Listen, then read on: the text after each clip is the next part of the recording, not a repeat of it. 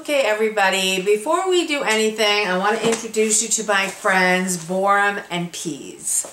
This is the Borum and Pease record book. This is the Borum and Pease journal. I also have the Borum and Pease laboratory notebook, and I use this as my backup system to my computer system. One thing that I did in my first go-round with the business was I didn't keep good records. And it's really, really important to keep good records. So you have to figure out what is the best way that will encourage you to write things down and to have them at your fingertips when you need them. And when you need them is not just when you're going to make a product, but it's when you're going to cost out a product. It's the year end when you have to give it to your accountant. And it's any time where you want to order product. What I didn't do the first time, and that I definitely do like a crazy person this time, is I compare prices of my suppliers all around the internet. I compare prices, I compare their sources. If I write to a supplier and I say, where do you get your stearic acid from? And can you tell me that that company uses RSPO palm oil, and I either don't get an answer or I get the wrong answer, I won't go to that supplier again. But the most important thing to do before you start doing that kind of work is to look at your materials and how much they cost. You can get a lot of different things on eBay at a fraction of the cost, but there are certain things that you don't want to buy on eBay because you don't know where they're coming from. And I found that out the hard way when I oiled essential oils from China. And not only was half of the stuff broken when it got there, but after I started to look into the products that I got, I decided not to use any of them. They just didn't hold up to the ones that I did buy from very reputable suppliers elsewhere. So I will never use those people again. And when I told them that half of the product was broken when I got it, it was like, too bad, so sad. So you also have to look at the customer service that you get. I ordered from some place that I didn't even know was sourcing from China. And when the place in China lost my order, again, it was too bad, so sad for me. So the lowest price is not always going to be the best bargain. You have to know that. So I keep in my little Borum and Pease journal, I do my searches around the internet. Like yesterday I was looking for cocoa butter. I looked at my top 5 suppliers, wrote down exactly the quality, the quantity, and the price. And I looked at reviews. You know, some reviews are not as honest as others. Some places, you know, have friends and relatives review it. You can't get away from that stuff. But you can pretty much see like who has, you know, good prices. I go into my Facebook groups of other formulators and other cosmetic and skincare makers, and I see who do they recommend. And then I broke it down to the top 5. I looked at their end price and their shipping price because that's important. And sometimes you have to put something in your basket, go to checkout to find out what the shipping price is, but it's worth it. It's like, please do that because that is going to affect your bottom line. So I go around and I look, where do I get this? Where do I get that? Where do I get that? Sometimes it's much easier to go to one supplier and get these different products, but you are shortchanging yourself if you do that because a lot of places have much stronger strains in certain areas than others. So do your research and do it well. Know exactly what you're getting, who you're getting it from, what their customer service is like. I bought a lot of stuff from Essential Depot for a long, long time. And I can tell you that the last time I was on their site, I had $400, more than $400 in my basket. It wouldn't let me sign in. It wouldn't let me check out. It wouldn't let me do anything. I wrote to them. I've been a good customer of theirs for years.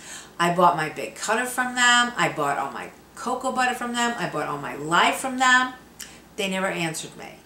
A couple of days later, I went, wrote them again, never answered me. Wrote to the head of the company, never answered me. I just don't go there anymore. It doesn't matter. And I love their cocoa butter because it comes in these nice little chunks that I can basically break by slapping it on the counter and then taking the cocoa butter. But I will not deal with a company that will not answer me customer service. On the other hand, like Brambleberry does not have their customer service people all the time. I actually like that because they're not a company that's having their workers work around the clock. But one time I lost my basket, like it just disappeared, and I had a lot of stuff in it. They actually were able to get me the basket back. So sometimes I'll look at their products and I'll think that they're pricier than other places, but I know that if I have a problem, they're going to resolve it. And I've had problems with things being broken when they get to me, and they replace it right away. And they have little codes on their products, so they'll say, you know, what is the code, or what's the name of the person that you know, packed it. And I think they're an ethical company. I don't think they're going to go out and fire somebody, you know, because my product was broken. But they're going to be able to do better quality assurance and quality control. So I will work with a company like that. But I've been ripped off by people who source from China. I've been ripped off by people who ship from China and don't have that very clearly marked on their website. And I've been ignored by other companies. So all these things have to be into consideration when you're shopping for products and you are comparison shopping. So it's more than just price. You have to have customer service. When I first started doing computer consulting many years ago, my boss said to me, a company is only as good as their technical support.